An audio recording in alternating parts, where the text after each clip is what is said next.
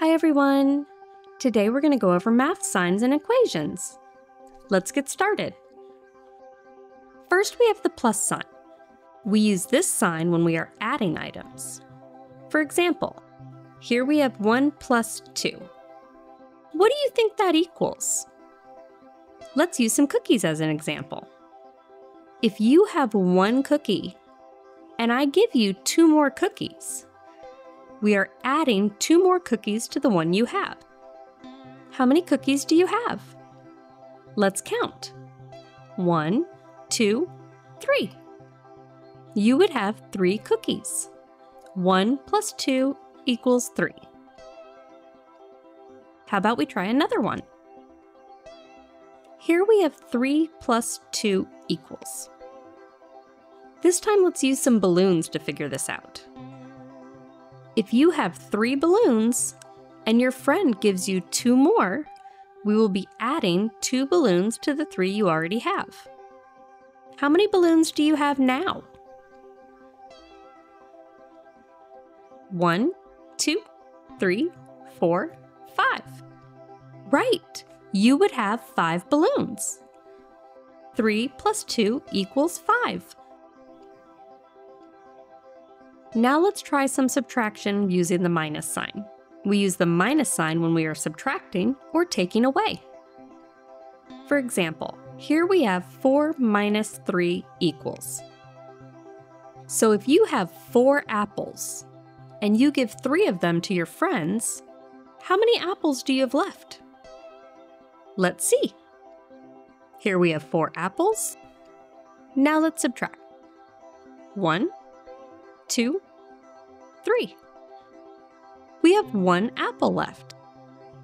4 minus 3 equals 1. Here's another example with the minus sign. We have 6 minus 4 equals. If I had 6 carrots and I fed the bunnies 4 of them, how many carrots would I have left? Here are our 6 carrots, and here's our bunnies. If we subtract the 4 carrots I fed them, 1, 2, 3, 4, how many carrots do we have left? 1, 2. That's right, we would have 2 carrots left. Let's try something new. This time we will use our multiplication sign. You would use this sign when you are adding groups of the same number together. Our first example is 2 multiplied by 3 equals. So this means we have 2 groups of 3 to be added together. Here we have our 2 groups. Each one has 3 presents. 1, 2, 3. 1, 2, 3. How many presents do we have? 1, 2, 3, 4, 5, 6. We would have 6 presents. 2 multiplied by 3 equals 6. Here's another example. This time we have 1 multiplied by 6 equals. This would mean we have 1 group of 6, like these flowers. If there's only 1 group of 6, then we have 6 flowers. 1 multiplied by 6 equals 6. Anytime you multiply a number by 1, you will always have that number, because there's only 1 group of that number. Now we will try some division. Here we have 8 divided by 4 equals. We would look at this like we have 8 items, and we need to break them down into 4 groups to see how many are in each group. So if we have a pizza with 8 slices and you split those amongst you and 3 friends, how many do we have in each group? Let's see. 1, 2, 3, 4, 5, 6, 7, 8. So each of you would have 1, 2 slices. 8 divided by 4 equals 2. The next 2 signs we have will be greater than and less than. These signs are used to show you which number is bigger or greater than, and which is smaller or less than. The way I remember which is to think of it as an alligator with his mouth open. Whichever number is bigger or greater, that's the one the alligator wants to eat, and he will always have his mouth open to that number. We will also always read these from left to right. Here's an example. We have 6, our sign, and 4.